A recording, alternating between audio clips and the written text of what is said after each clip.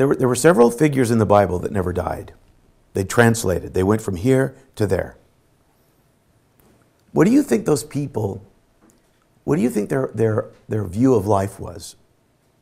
Enoch, Methuselah. Were they scholarly men? Were they men of God?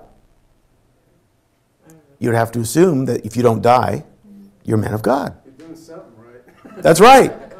You have to assume that something, whatever happened to them, whatever realizations they had, it changed them before they died. So they didn't die. Before Jesus ever came, these men lived and they were moved from here to there, both in body and in spirit.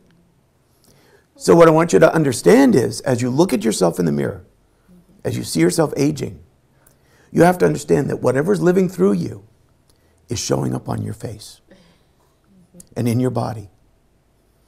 Because if those men could do it, so could we.